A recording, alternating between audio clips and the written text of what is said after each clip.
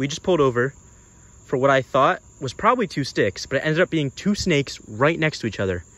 My lifer southern ringneck snake and my second ever scarlet snake. I can't believe this. It's literally been hours since we've seen a snake, and we just found 2 within literal inches of each other. And if you want to see how I found them in the road, I actually recorded that on my TikTok. So you can go see that at cam_wildcard. So we're gonna go ahead and let these guys go. But I can't believe we just found 2 snakes within inches of each other. That is so crazy.